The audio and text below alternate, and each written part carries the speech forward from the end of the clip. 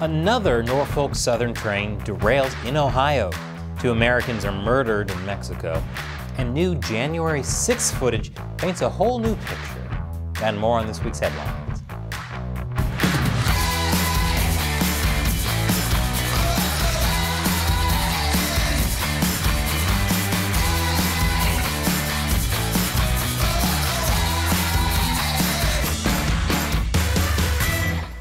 America Uncovered. I'm Chris Chappell. Colombia has proposed shipping 70 hippopotamuses to sanctuaries in India and Mexico. This move is being suggested to help control the hippo population in Colombia, as they're an invasive species. The hippos are descendants of illegally imported hippos that belonged to drug lord Pablo Escobar. As an American, sending something that came into your country illegally to Mexico or India seems ridiculous to me. They should just send them to Martha's Vineyard. Why waste a chance to get some cheap political points? And yes, I know hippos are freshwater animals. Martha's Vineyard is surrounded by salt water. But considering these hippos are descendants of Pablo Escobar, I bet they can handle some white powdery substances. Speaking of things being transported, another train from Norfolk Southern derailed in Ohio. Yes, another one. What does Norfolk Southern have against that state? I haven't seen someone hate Ohio that much since literally every person I've met who's from Ohio. But don't worry, no toxic chemicals were spilled or intentionally set on fire from this wreckage, at least according to a Norfolk Southern general manager, who said a lot of the cars that were actually derailed were empty boxcars. Well, I guess we can all breathe a sigh of relief. Unless you're living in East Palestine, I'd try breathing that air as little as possible. Norfolk Southern did admit that there were other trains of theirs nearby that were transporting hazardous materials. So this announcement comes off less, you have nothing to fear, and more, whew, really dodged a bullet on this one. If you're wondering why there are so many more train derailments all of a sudden, the answer is there aren't. We're all just more aware of them, thanks to the train wreck in East Palestine that caused an environmental disaster and got lots of media coverage. On average, there are actually 1,700 train derailments in America a year. A lot of this is due to precision scheduled railroading, which is a system that gets trains to where they're going faster, but cuts back on staff and inspections. Many within the industry have warned for years this was a recipe for disaster. And railroad workers recently threatened to go on strike over unsafe working conditions and lack of time off. But that strike was blocked by President Biden, who said he wanted to side with the workers, but ultimately forced a compromise that favored the rail companies to avoid supply chain disruptions that could have hurt the economy. Boy, I'm glad that didn't immediately come back to haunt him. Although considering how many mistakes he's made, there's probably a long line to haunt old Joe. So the good news is there aren't suddenly more train wrecks. The bad news is so many train wrecks have been occurring and we just never noticed it. This was Norfolk Southern's 3rd train derailment in just over a month, and they announced they would make safety adjustments moving forward. They're just now deciding to make adjustments. You mean they saw this and thought, it's fine. Speaking of disasters, Florida. Officials in Charlotte County, Florida, warned its citizens that a local man died after contracting Naegleria fowleri, a brain-eating amoeba. Infections from Naegleria fowleri occur when tainted water enters through the nostrils. Residents were warned not to wash their face or rinse their sinuses until the situation was deemed safe. This is the 2nd case of someone in Florida being infected with Naegleria fowleri in just over 6 months. While certainly scary, this amoeba is extremely rare. And on the bright side, it's refreshing to hear a story about people in Florida snorting something up their nose and then having a piece of their head eaten that doesn't involve bath salts. And after the break, Americans get caught in a drug cartel shootout in Mexico. Welcome back. Walgreens announced they would no longer sell the abortion pill mifepristone after being threatened with legal action by 21 Republican state attorneys general. This is mostly in red states where abortion has been restricted. But they've also stopped selling the pill in some states where abortion is still mostly legal, like Kansas. The FDA set up a process for pharmacies to become certified to sell mifepristone earlier this year. Walgreens and several other chains are currently in the process of receiving certification. This move by Walgreens angered abortion rights advocates, and there have been calls for boycotts. California Governor Gavin Newsom said his state would no longer do business with the chain, although that might be easier said than done. The White House even weighed in, with Press Secretary Karine Jean-Pierre saying this: Elected officials targeting pharmacies and their ability to provide women with access to safe, effective, and FDA-approved medication is dangerous and just unacceptable. People are just now boycotting Walgreens? Welcome to the club. I refused to step foot in one ever since they stopped carrying issues of Pro Wrestling Illustrated. Reading them gave me something to do when my mom dragged me along while she filled her prescriptions. But without it, I was just standing around bored. That decision completely ruined my 20s. Come on, Mom, hurry up. Speaking of old people, former South Carolina governor and current Republican presidential candidate Nikki Haley called for competency tests for politicians over the age of 75. First Lady Jill Biden, wife of 80-year-old President Joe Biden, called this ridiculous. And 81-year-old Senator Bernie Sanders said, "We are fighting racism, we're fighting sexism, we're fighting homophobia. I think we should also be fighting ageism. Trust people, look at people and say, you know, this person is competent, this person's incompetent. There are a lot of 40-year-olds out there who ain't particularly competent." Ironically, if it weren't for the fact Democrats always mention racism, sexism, and homophobia, I'd assume Sanders bringing those up out of nowhere was a sign of dementia. The waiter was sexist. Sure they were, Grandpa. Let's get you back to bed. The U.S. Department of Agriculture released new requirements for allowing meat packers to put "Product of USA" stickers on their packaging. This is meant to let consumers know if their meats were really made in the U.S.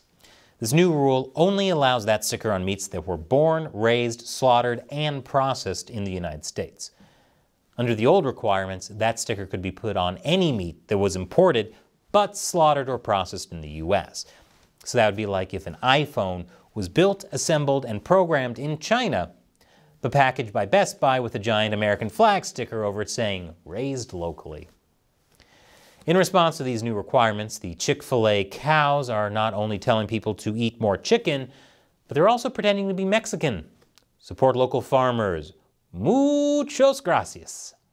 Speaking of Mexico, 4 Americans traveling to the Mexican border town of Matamoros so that one of them could get a cosmetic procedure were caught in a cartel shootout and kidnapped. 2 of the Americans were found dead, and the other 2 were returned to the U.S. alive, but 1 wounded. A Mexican woman was also killed in the shootout. According to U.S. officials, these Americans were likely taken by mistake, and someone claiming to speak for the cartel apologized for the incident and said they turned those responsible over to authorities. Police discovered 5 men bound with zip ties in a truck near the intersection where 4 Americans were kidnapped last week, with a note claiming to be from a Gulf cartel faction saying it wanted to hand over those behind the abductions. Mexican cartels generally don't kill American citizens, except with their poisonous drugs, of course.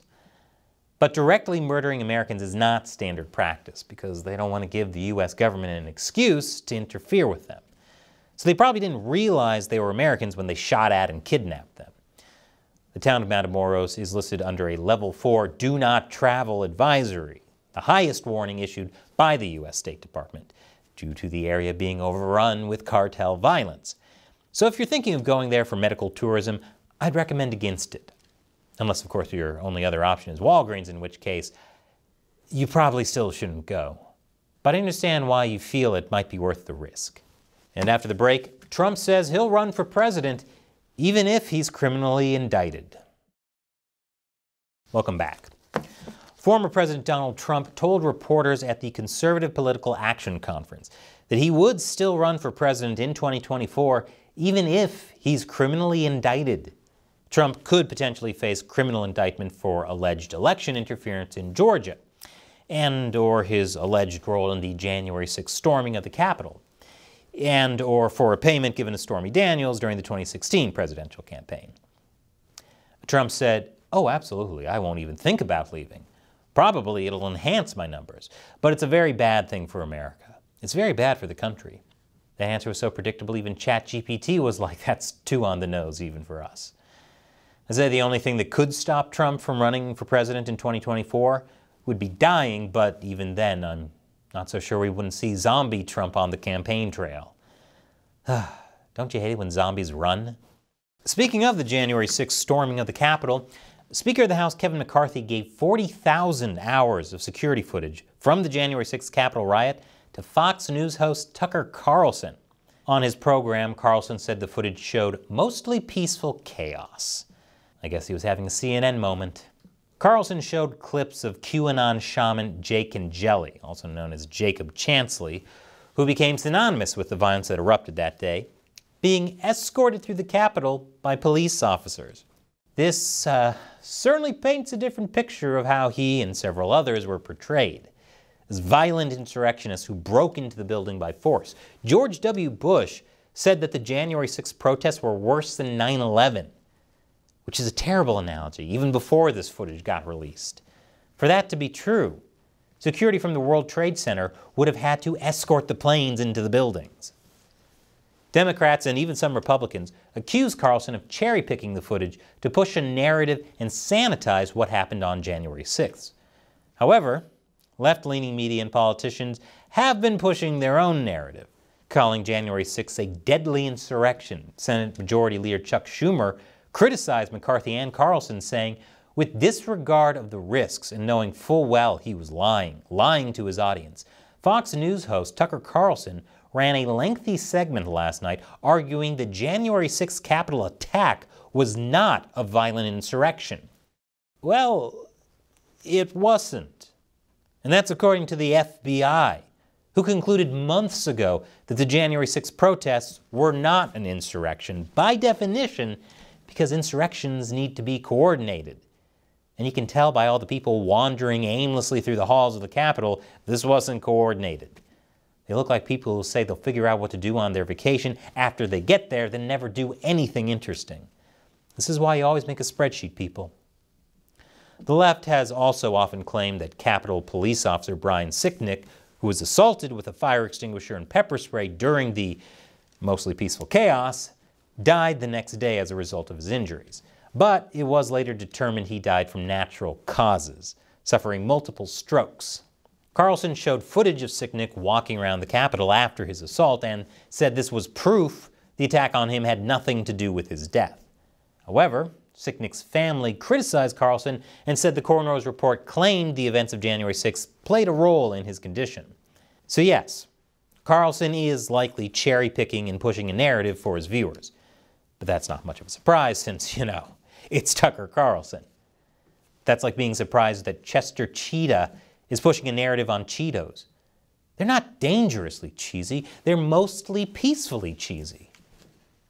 But Carlson exposed how the left was also cherry-picking and pushing misinformation of their own, trying to portray the thousands of people at the Capitol on January 6th as deadly insurrectionists who organized and tried to overthrow the government, when in reality they were wildly unorganized, and several were actually led around the Capitol by police officers who didn't appear to be trying to arrest them.